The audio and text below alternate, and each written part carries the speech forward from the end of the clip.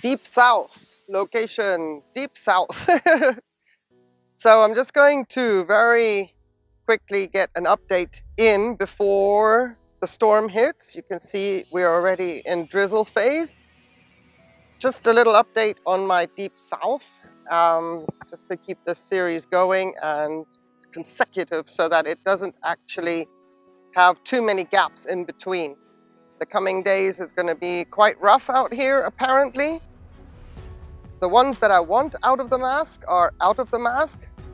So this is another little like risk factor with my summer blooming phals to remain outside and get another soak.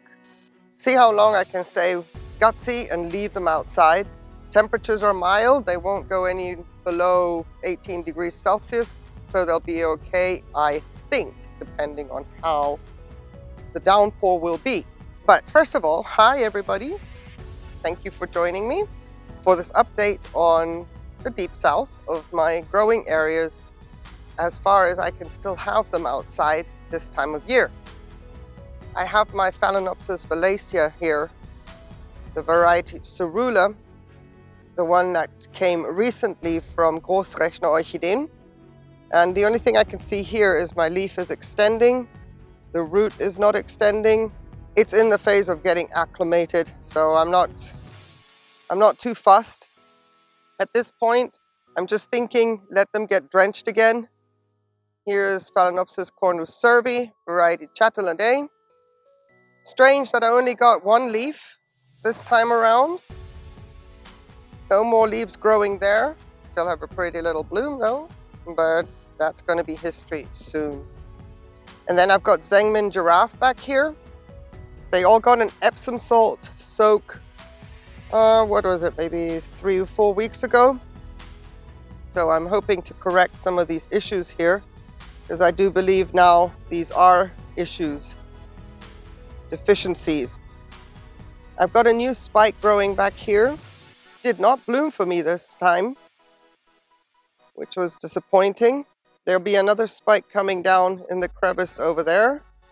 And there's another one buried way down back inside that little nook there. Gotta find the light, dude, because you're not gonna amount to much down there.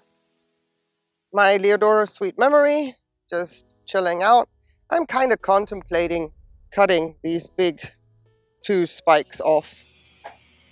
They're kind of a nuisance when it comes to keeping them in the area where I want them, so I'm not entirely sure. I wish I would absorb the spike to make the decision easier for me. My Schomburgkia Thomsoniana here, it's probably starting a new growth down there. Hard to tell, but there is a swelling. But now that it's rooted in, it can do whatever it needs to do, take its time. This one, this Myrmecophila from Fernanda, still rooting up nicely. Those roots are looking very promising. Very pleased about that. And my Schomburgkia tibensis, is it tibensis? Let me say correctly. Tibicinus. Nina. Tibicinus. There we go. It is, after a long, hard year and a half, starting to root in to this self-watering setup. It took a long time, but based on all the structures that it's got, I just kept risking it. It has absorbed 2 structures in the back here, but I want it actually to be in this setup. It's a nice compact grower, that's what I like. And I figured that eventually it would bring roots down into the pot, and it's doing that. And it's not as wobbly anymore, and you can see I took the wire off. So this one is good to go, really happy about that. And I've got some swellings in the little apex here of this growth, and another swelling there. These I've not seen before in any of the other growths. So there's something going on, which is great. Tabasco Tex, doing nothing much. Next year, they are going to get a radical cleanup, and then they will be potted up into bigger pots, because this is now, yeah, this is now a little bit chock-a-full in there for sure next year. But I wish the roots would be a little bit more proactive. All my summer bloomers are not really, I don't like, I mean, apart from the corn of Cervi here, I don't like the spindly roots on them. I have 2 of the summer bloomers now already inside. I don't want to risk it with them, and we'll see that when I do the West tour. Here we got Twinkle Red Fantasy, going through some leaf drop changes here, but the spikes are looking amazing. Eventually they will amount to some gorgeous fragrant blooms. And I'll just briefly touch on down here where I've got my empty masks, but these 2 twinkles down here, they're not going to get exposed to the downpour. I don't want to risk them getting soggy, especially the white fantasy in the back is not established. And the Sanguiloba over there, the Rapiculus Laelia, I'm babying that one new growth that we saw recently. And I'll do a comprehensive update after the rainy days of all my Rapiculus Laelias, because there has been some action, positive and negative. So we'll have a look at those in a separate video, but they're down here in the deep south. Moving across to the stand, waiting for a good shower. I fertilized everybody this morning and all the growths. I've found another new growth coming on this stand, this piece. So this one is gonna take off just like its compadre. So now there's 3, whereas before we saw 2. Now there's I've seen a new one come out, and there's 3 in total.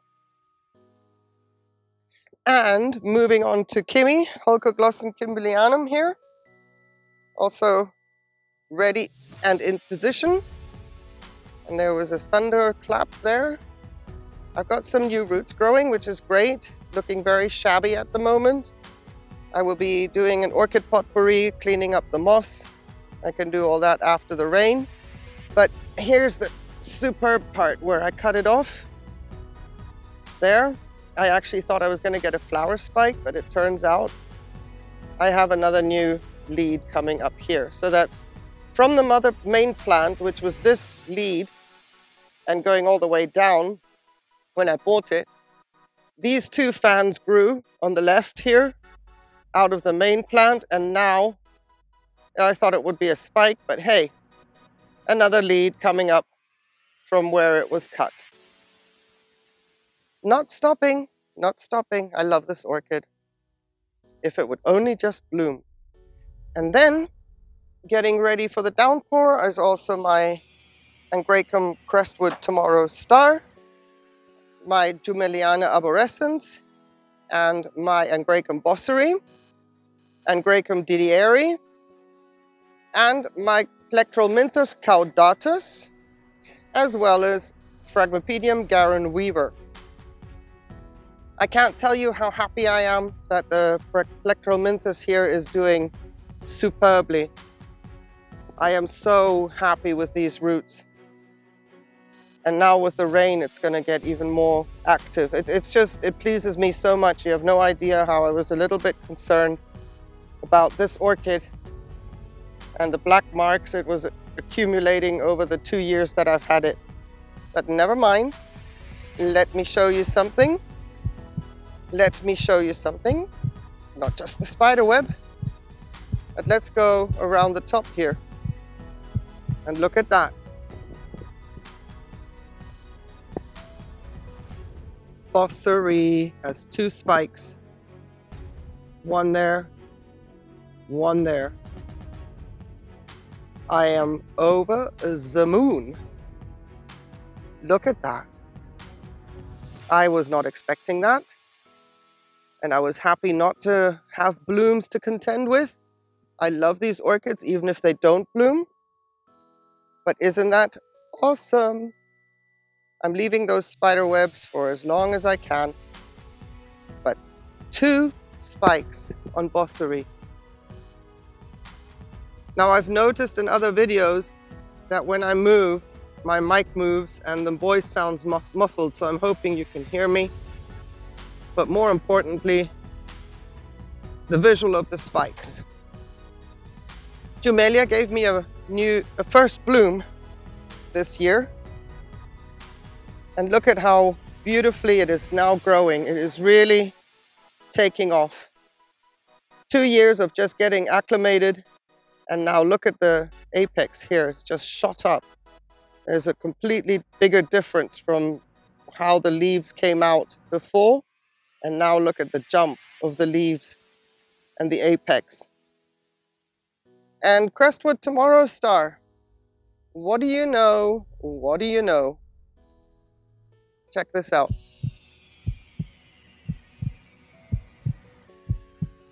Ta-da! That is a spike. Isn't that awesome? Ossuary and Crestwood Tomorrow Star, both in spike. I can't tell you if I could do cartwheels. No, I'll use the emojis instead. This orchid was not projected to bloom for 5 years. I've had it for 3. I had 2 more years to go before it would bloom for me. And I have a spike. Now, another thing is to know if it's going to actually amount to a bloom or not. Sometimes when they're this young, they do abort. But at least I know it's in the next phase of its growth, maturity-wise. Very, very pleased. Can't wait for the downpour. Can't wait to see them soaked again. This is awesome. So happy. And let me keep them in line and the vision so that we stick to the orchids. I have brought out my Ninja mount here with the Brassavola tuberculata. Get that nice and soaked.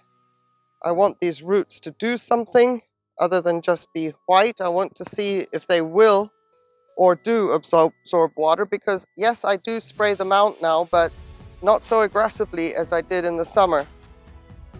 So I want them just to get really nicely drenched. I want to see how these new roots are responding. They need to get wet. And then here, Chaupraia and Papilionanthe. We've seen a lot of them lately. But the Papilionanthe, I don't know. I know I don't have humidity, so I don't know why am I expecting these roots to actually continue to develop. I don't understand. Just stops. It absorbs water. And then down here, in the old part of the orchid, it actually brings out another root. And that's gorgeous. And that's what they're supposed to look like, with these long tips. I don't care. Just do your best for me, please. I'm trying hard to keep you alive in my climate. And Chaupraia is going mental up here in the broken apex. That's all going to be root central, but one after the other. Incredible. I normally just have, you know, one, and then down further another one, and another one, but this is like, there's another one there. Let's do this.